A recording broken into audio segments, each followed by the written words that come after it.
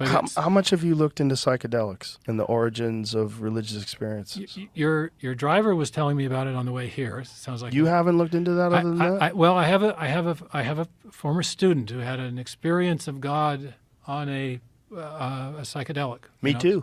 So I'm aware of those experiences. You haven't had them? I have not. Would you want to? I'm sort of happy with the experiences of God I've had in the sort of. Wouldn't you like to actually say hi? What's that? Stay high. Say hi. Say hi. Say yeah, hi. like say hello to God. Yeah. Well, I found other ways to do it, but Okay. I'm not. And again, this is the thing we were saying about personal experience before. Right. It's not dispositive of these big discussions. Are you aware of John Marco Allegro? No. The John Marco Allegro, who was a scholar, biblical scholar, and he was also an ordained minister who became agnostic when he started studying theology.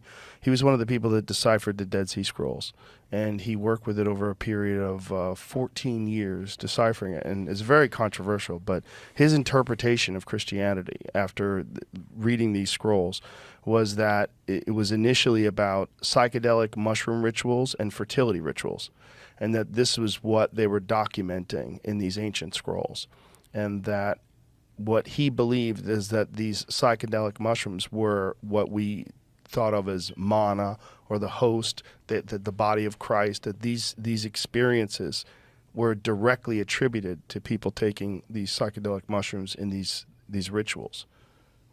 And many people have had psychedelic experiences, especially on psilocybin and on other like very potent psychedelic drugs. Is that the acting agent within mushrooms that creates the psychedelic? That's in one type of mushroom. Okay. The one that John Marco Allegro alleges is a little bit more complex. It's called the Amanita muscaria, and it's more complex in that the belief is that it is seasonably variable, genetically variable, and that it must be cultivated in a specific way. And many people who have tried to achieve these states with Amanita muscaria have failed, where others have succeeded.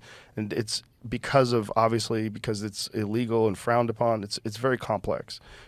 John Hopkins has done. They've done a lot of work on psilocybin, and so have MAPS, and there's a lot of MAPS has done a lot of work with various psychedelic drugs. But the idea is that these ancient rituals were how they connected to God, and that they hid these from the conquering Romans and from all these different religions that wanted to impose their philosophies on them when the people were conquered. But they kept these parables, and they kept these stories, and they kept these legends of these experiences. And John Marco Allegro wrote this book called The Sacred Mushroom and the Cross. It's a very interesting book. And then he wrote another book called, I think that book, was it? God, The Dead Sea Scrolls and the Christian Myth is his other book that he wrote about it. But it's interesting. And Joe, what was your experience of God when you were using those substances? Yeah. I'm kind of joking around when I said it's God. What it seems like is the root of everything. Like when you have these experiences, they're so profound and so transformatory. They're so transformational. They have this impact on you where you enter into a realm of the impossible, and it's so easy to get to. It just doesn't take that long, and then all of a sudden you're there, especially through things like dimethyltryptamine, which is also endogenous in the human brain. If you can take that, you will be transported into a realm of impossible beauty, of geometric patterns that move and dance in front of you, and you're confronted with some sort of intelligence. Some sort of intelligence that's beyond anything you could possibly comprehend in our material realm. I don't know what it is. No one knows what it is. People have, they think it's a well of souls. They think it's an encounter with God. They think it's aliens. They think it's so many different things. But there's a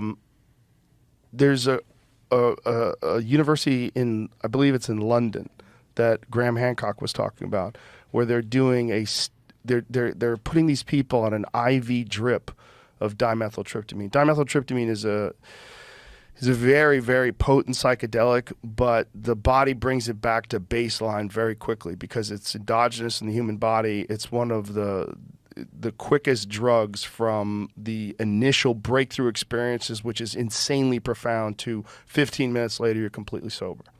It's very, very quick. And these people that are having these experiences, they're mapping out these experiences in this very new and profound way, where they're saying there might be some sort of chemical portal in the mind that can be activated through these psychedelic chemicals. And then you experience or perceive sort of transcendent beauty or overwhelming in a way that it's not. This is not like, you know, sitting in a field and feeling love.